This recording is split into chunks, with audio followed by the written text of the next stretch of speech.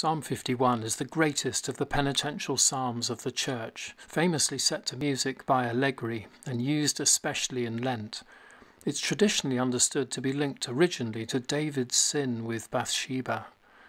Although it might initially seem to be entirely negative about the human condition, notably in verse 5, which suggests that we are born as sinners, it also has a strong sense of God's grace and power to forgive. Its words therefore include divine cleansing and human renewal, as well as joyful thanks towards God. Who cannot be moved by phrases such as, "Renew a right spirit within me," and "O give me the comfort of thy help again"? These are the biddings which truly give delight to God.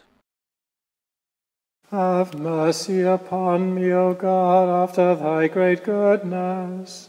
According to the multitude of thy mercies, do away mine offences. Wash me thoroughly from my wickedness, and cleanse me from my sin. For I acknowledge my faults, and my sin is ever before me.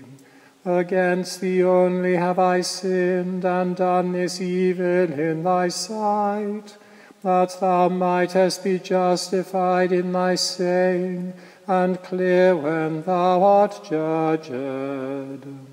Behold, I was shapen in wickedness, and in sin hath my mother conceived me. But lo, thou requirest truth in the inward parts, and shalt make me to understand wisdom secretly.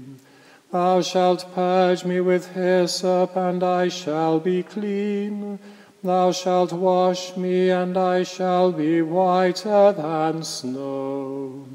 Thou shalt make me hear of joy and gladness, that the bones which thou hast broken may rejoice. Turn thy face from my sins, and put out all my misdeeds. Make me a clean heart, O God, and renew a right spirit within me.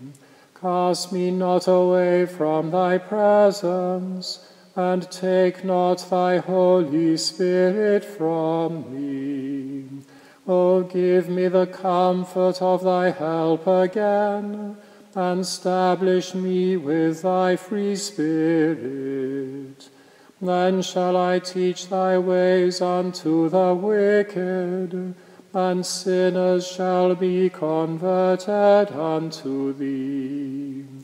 Deliver me from blunt guiltiness, O God, thou that art the God of my health, and my tongue shall sing of thy righteousness. Thou shalt open my lips, O Lord, and my mouth shall show thy praise. For thou desirest no sacrifice, else would I give it thee. But thou delightest not in burnt offerings. The sacrifice of God is a troubled spirit. A broken and contrite heart, O God, shalt thou not despise. O be favorable and gracious unto Zion. Build thou the walls of Jerusalem. Then shalt thou be pleased with the sacrifice of righteousness, with the burnt offerings and oblations. Then shall they offer young bullocks upon thine altar.